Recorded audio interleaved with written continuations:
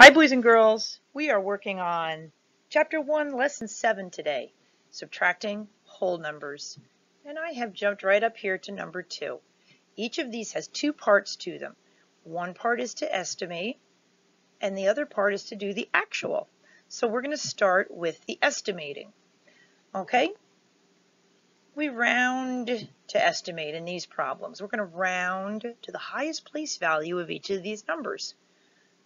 I like to underline them because then that reminds me that the underlined digit is the one that is going to either stay what it is or go up 1.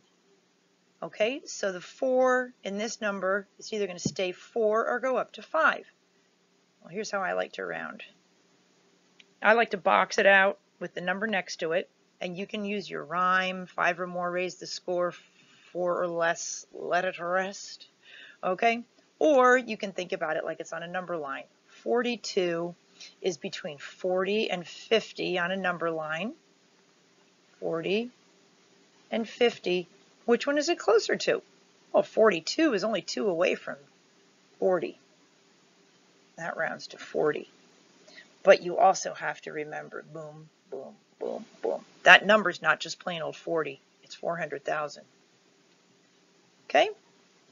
Let's look at 175,842. I'm going to box it out. 17, is that closer to 10 or 20? Because I know my underlined digit, that 1 is either going to stay 1 or go up to 2. So is 17 closer to 10 or 20? Well, think about where 17 is on a number line between 10 and 20. It's definitely closer to 20. And of course, we are remembering all the place values because we're up in the 100,000 zone. All right, let's subtract. Yay! Hooray! We love those, right? 0.00002. Okay, so our estimated answer is 200,000. Now let's get our actual answer. We have to remember to think about regrouping when we subtract, okay? Now, sometimes people say, oh, look, it's 1 minus 2. That can't be done. Well, it really can be done in math, but we're not going to do it when we're subtracting these big whole numbers right now, okay? So 1 minus 2, we need to regroup, because if I have 1 pencil, you can't take 2 pencils away from me. I only have 1. All right, so we go to the next place value over, and we take a set of those, and we bring it to the ones place. So we took a set of 10.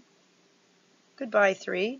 We took 1, so now you're only 2, and we brought it over to the ones place. So a set of 10 and 1 more is 11. So now we have 11 minus 2. 11, 10, 9.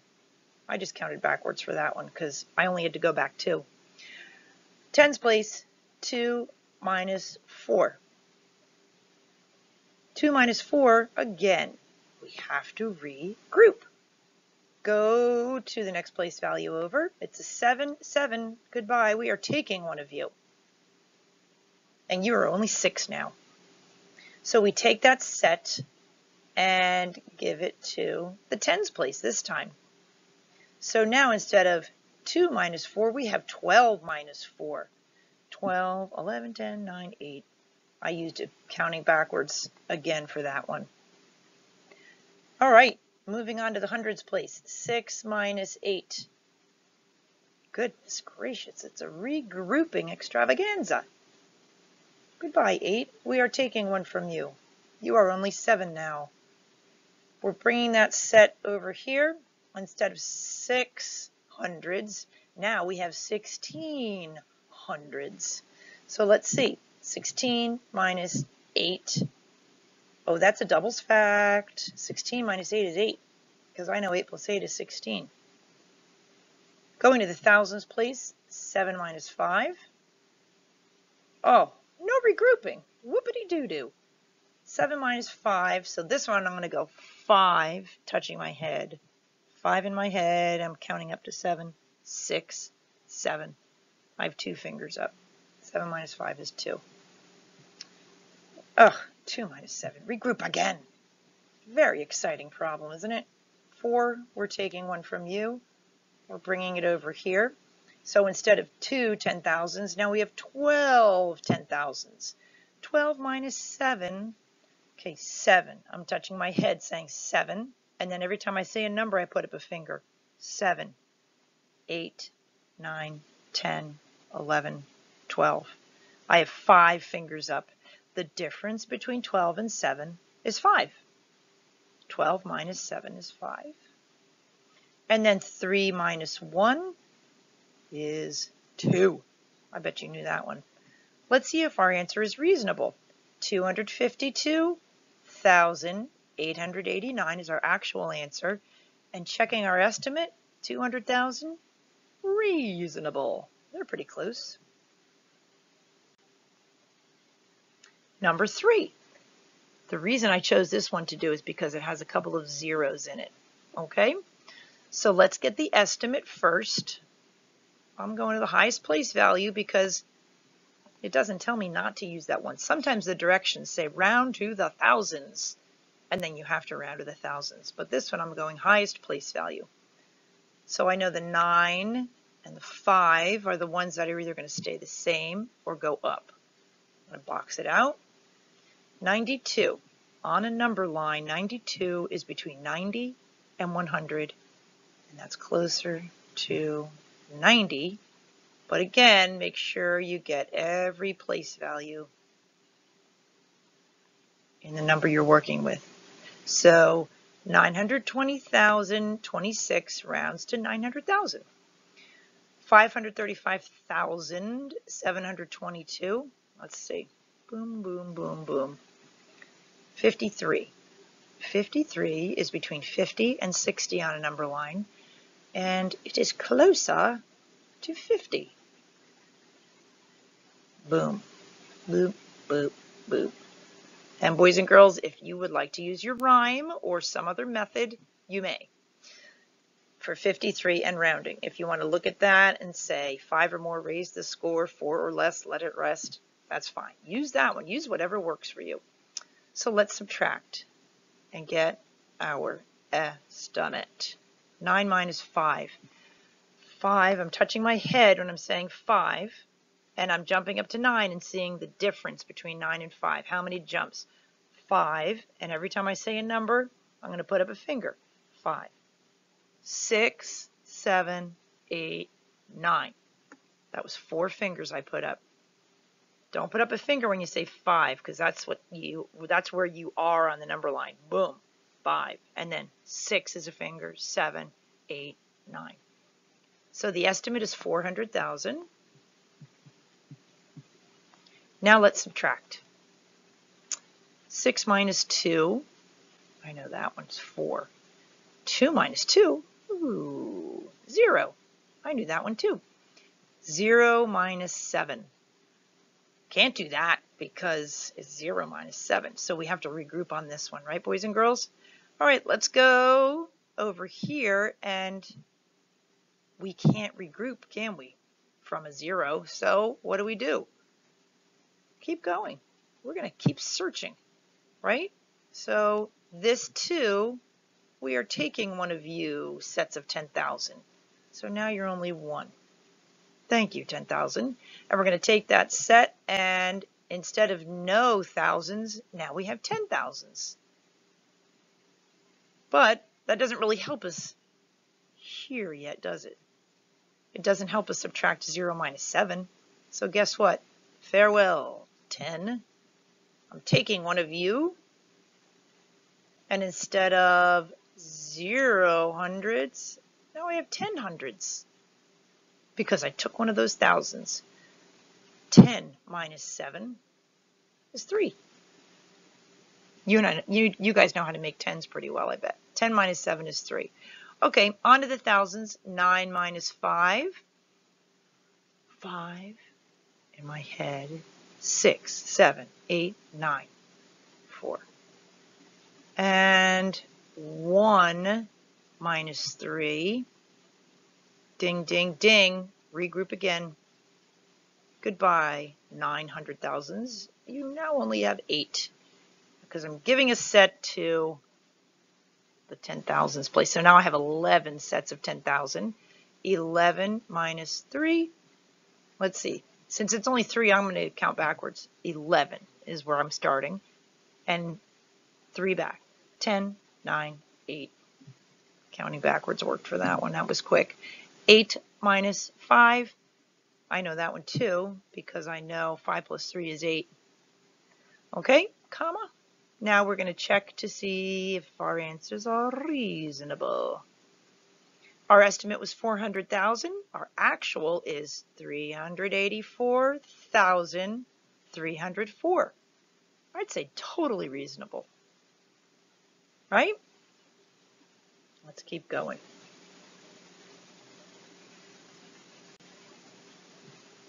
Okay, down to the problem solving page. It says use the table for 8 and 9. Here is the table. I'm going to look at the table before I even start this. The title of the table is Seasons Attendance for 3 NBA teams.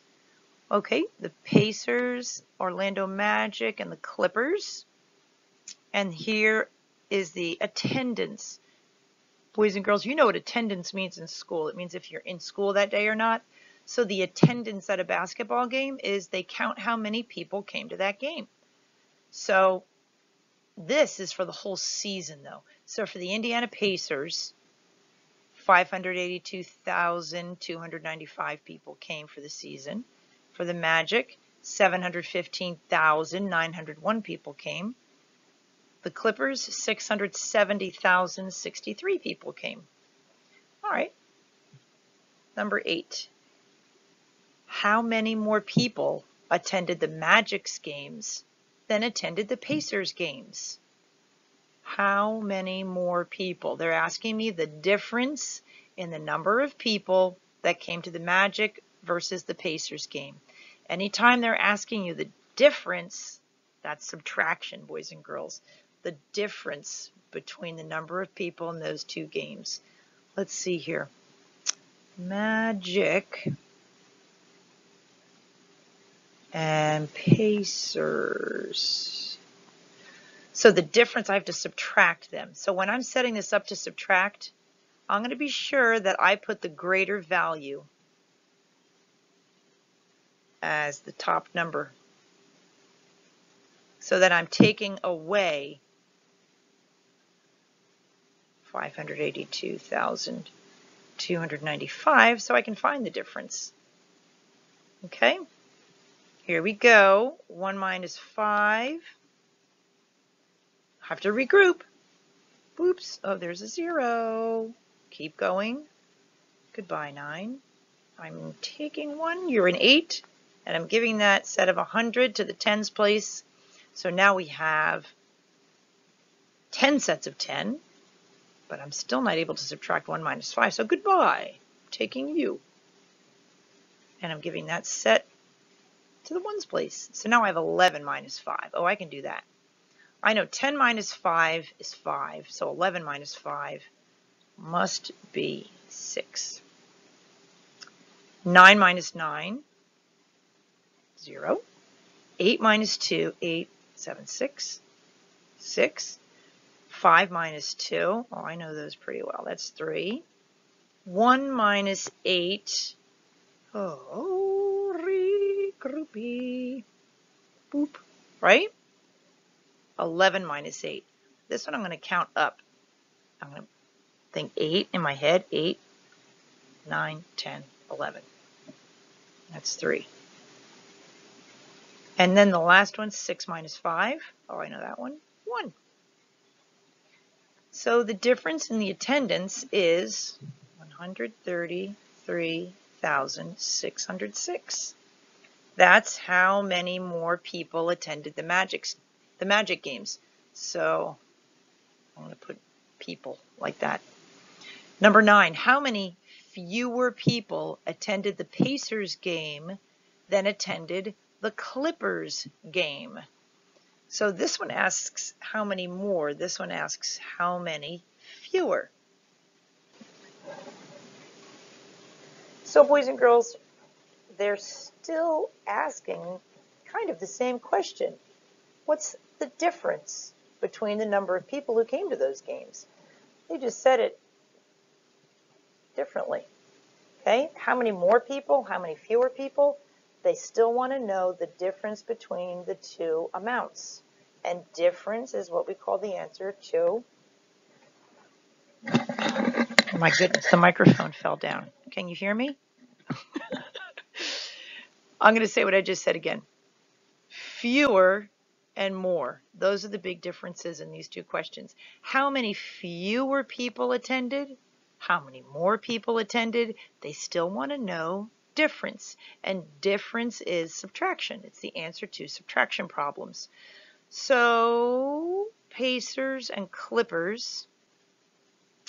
Pacers, Clippers. Okay, we're going to put the number that is greater first because we need the greater number to have the other number taken away from it. 582,000. Okay, so let's subtract.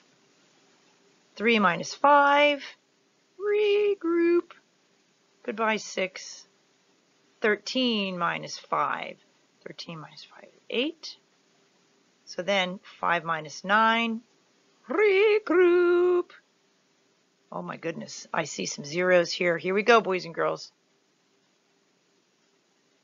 Can't regroup from there. Can't regroup from there. We got to go to our friend the 7. Goodbye, 7. We're taking 1. We're giving it to you. Goodbye. Because we're giving it to you. Now, can we subtract 10 minus 2? Yes. Oh, that's not even the one we're working for. It's this one. Good gravy. There. We had to take it away, make it a 9, and give it to the 15. I mean, give it to the 5 and make it 15. So it's 15 minus 9. Now 15 minus 9, I'm going to start at 9 in my head and count up to 15. 9, 10, 11, 12, 13, 14, 15. That is 6. Another way I do that is I know that 15 is 5 away from 10. So if I'm getting to 9, that's 1 more. And that's 6. Okay, so then we have 9 minus 2, 7. 9 minus 2 again, isn't that lovely? 7. 6 minus 8, regroup. Goodbye. Boop. 16 minus 8, oh, another fancy doubles fact. I know 8 plus 8 is 16. And then 5 minus 5, boys and girls, don't put a 0 right there. Okay, just leave it. Do not put a 0 there. So how many fewer people attended the Pacers game? 887,768 people. Okay? It's the difference between the two games' attendance. All right, now we're on the lesson check, boys and girls, on the back.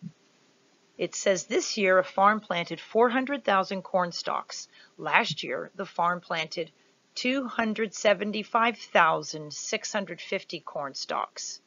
How many more corn stalks did the farm plant this year than last year? All right. How many more? They're asking what the difference is. How many more? How many less? How many fewer? How much taller? How much shorter? All of those are asking difference. Okay? 400,000. And difference, as you know, is the answer to a subtraction problem.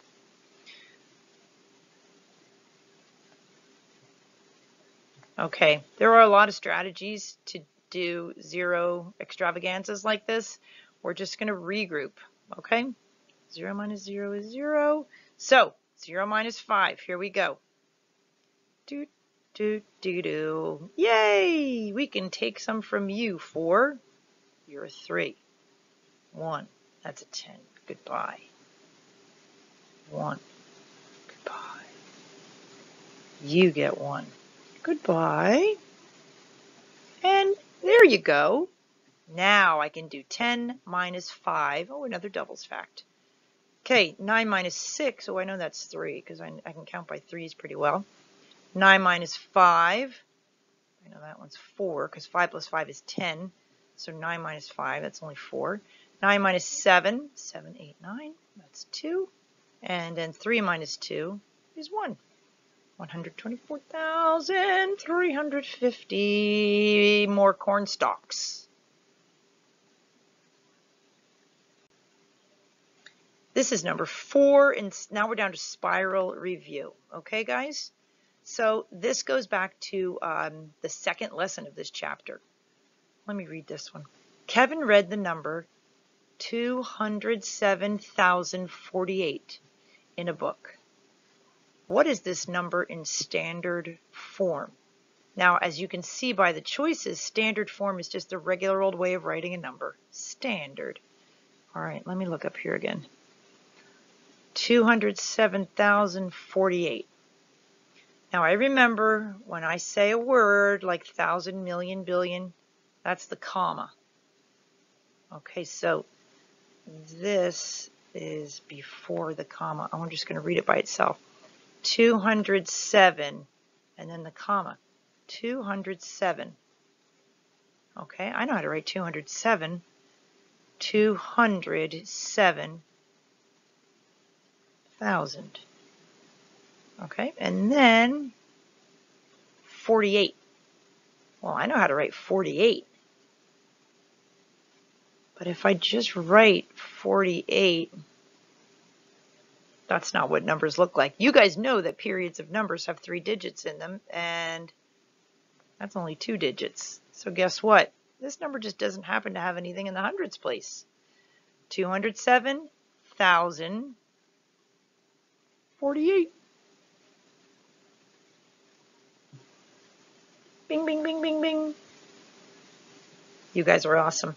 Please be sure to finish everything your teachers asked you to do.